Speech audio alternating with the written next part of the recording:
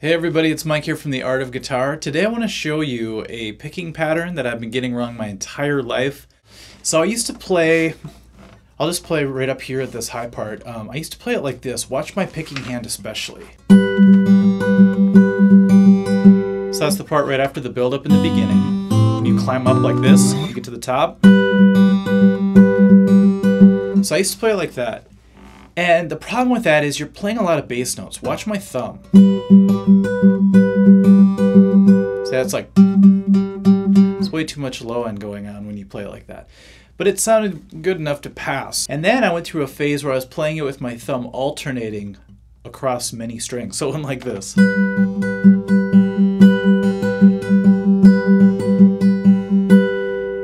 I started doing that because of Dear Prudence. The way John Lennon plays, his thumb moves like that all the time. It's a very, I don't want to say basic, it's not easy, because people think basic means easy, but it's a real fundamental thumb movement when you're playing a lot of finger picking. So, when I really broke it down, I brought up some Blackbird live videos of Paul McCartney, and I slowed it down to 50%. I love that slowdown feature on YouTube, by the way. It's been teaching me a lot of details. And I really watched his picking hand. And so, for copyright reasons, I'm not going to play Blackbird up to speed or anything like that, but I'll show you the most fundamental ideas of the picking.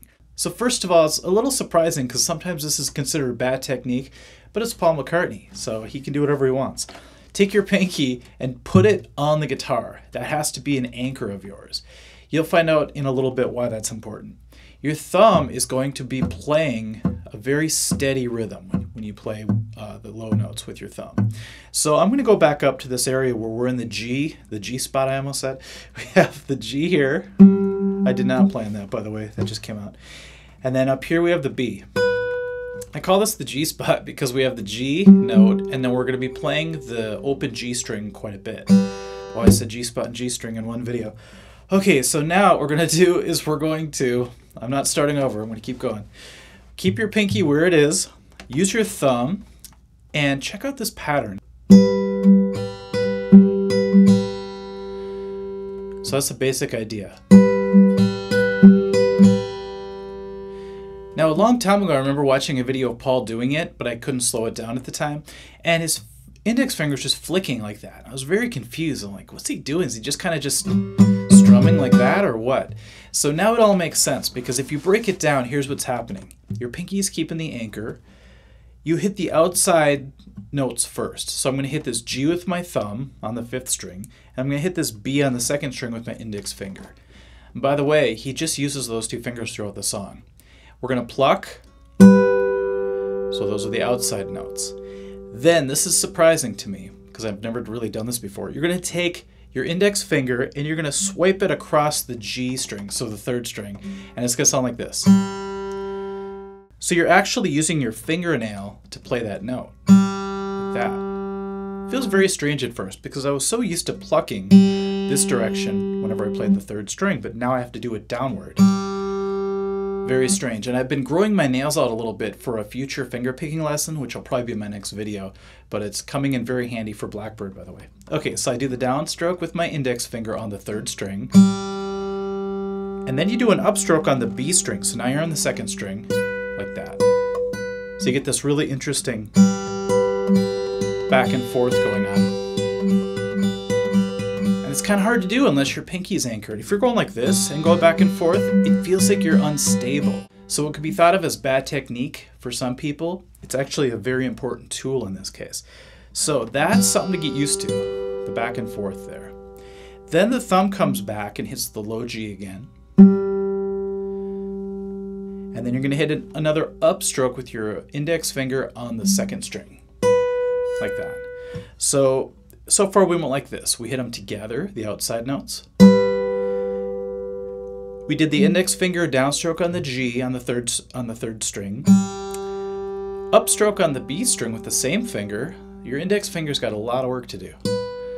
It's got a big job. Then we have the low G with the thumb. Another upstroke now on the B string with the index finger. And then the final move is very interesting to me. You're going to do another downstroke with your index finger, but instead of just hitting the G, Sometimes you can't really help it, but you're going to end up hitting the G and the B because it's more of a flicking motion, like that.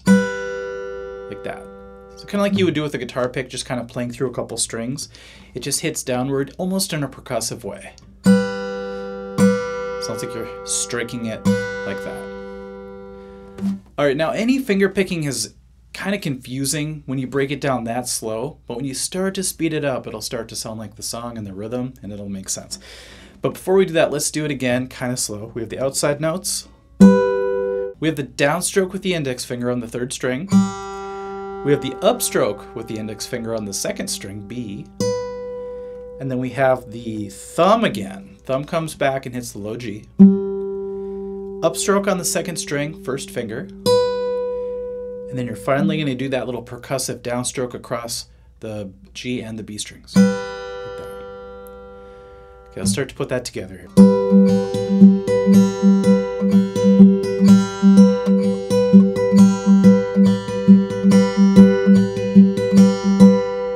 The best part is you can utilize this new downstroke with the index finger on the entire song. As you know, if you've played it before, there's a lot of open G string happening where you're playing like this. Like that. And like I said before, I would just go like this and pluck it like a normal finger picker would. That was my move. But now I have to retrain myself to go like this. Is that interesting? And you're up here. See, it starts to feel and sound natural when you get up to speed with it. Then we're going to climb, and I'm going to do this just once here, but watch my index finger, how much work it has to do.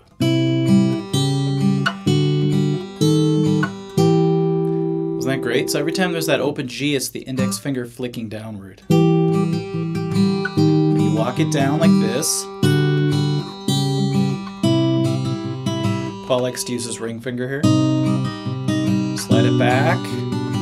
Slide it again. Go to the index finger. This is the one that changes to the D string, and then we're back home. Now, if you're having trouble with this pattern, do what I recommend usually and exaggerate your practice. So I'd mute the strings. This is what I love to do, and just get the percussive sound of the strings going. Then try to do the pattern real slow and just get the timing right and the direction correct.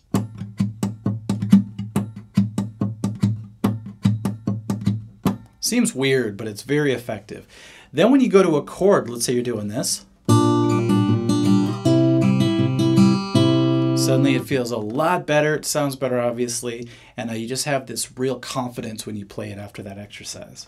So hopefully that works out for you guys. Hopefully if you had issues with Blackbird your whole life like I have, now it's finally to the point where you're as close as I could possibly get you to playing it correctly. Alright guys, hopefully that was fun. I love finding out these little details and sharing them with you, and we'll catch you at the next lesson where I've been practicing some finger picking, and I promised myself I would do 100 reps of the song before I brought it to you. So I'm on about 75 now. I should be ready by tomorrow. So look out for that video. Okay guys, thanks. Bye.